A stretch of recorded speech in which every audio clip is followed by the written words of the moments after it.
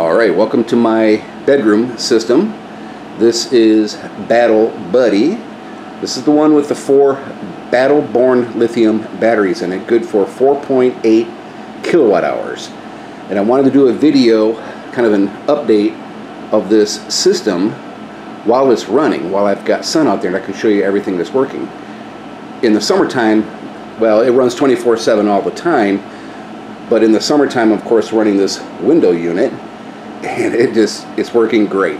There's a couple things I want to show you. First is the Samlex Inverter, 2000 watt pure sine wave, and also this IOTA power supply / lithium battery charger. This has been a gem right down here to keeping things topped off, and I'll show you that in detail here in a second. But let's get inside and I'll show you the Samlex.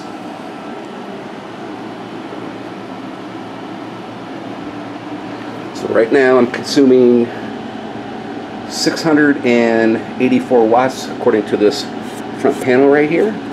Got a little dust on it. This is a pretty cool little display. VA, power factor, volts, amps, AC amps. Very cool. Frequency and watts. Easy peasy lemon squeezy. Alright, let's see how much solar power I'm getting in. Looks to be about 26 amps. Not bad. 733 watts, which is more than what the air conditioner is consuming. I've got this MT50 mounted on the outside now, so I have to open the box up to.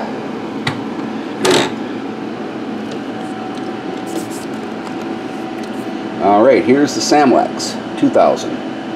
Had to do a lot of modifications to get this big boy to fit in here, but nothing to it. So I had to use these lower profile AC outlets.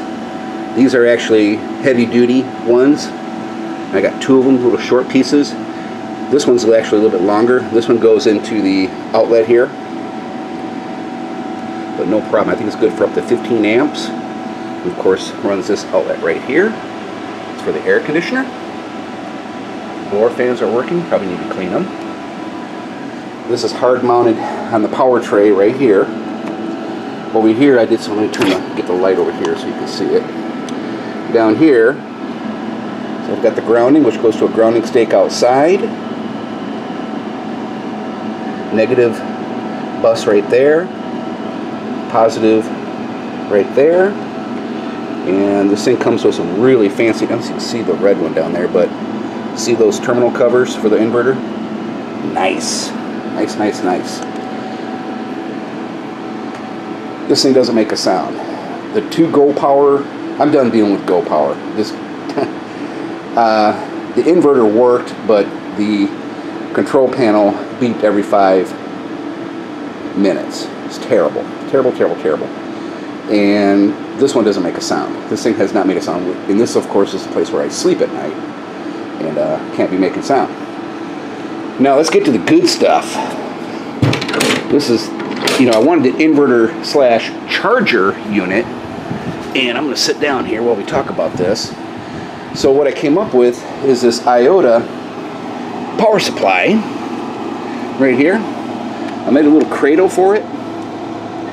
And what you got to do to make this thing work good with lithium is you got to buy their proprietary lithium battery charge controller right here, and it plugs in right here with a little phone jack type thing into here, and it becomes the brains of this power supply, which is a 15 amp 24 volt power supply. Now here's the real cool part. Aside from being portable, and I can use this on my main house system if I need to, is that I've got it wired in to charge the batteries, and got the kilowatt meter plugged in, which is on my solar circuit. So this thing right here isn't using utility grid power. It's using solar battery from the main system. And right now, 0.7 watts. So it's not using anything. I can turn it off right here with a little switch. That has worked out freaking great. Now the other really cool thing is that when the sun goes down, See, right now my battery, I'm topped off. See, 28.63 volts. So this thing won't even turn on at all during the sunlight hours, the charging days, and it's all topped up. This thing will just sit idle. Now, it automatically senses when the voltage is low and fires up power to recharge the batteries in here and or run this all night. And I've got this thing on, as you can see, non-eco mode 69. I got this thing on full tilt. Just leave it on.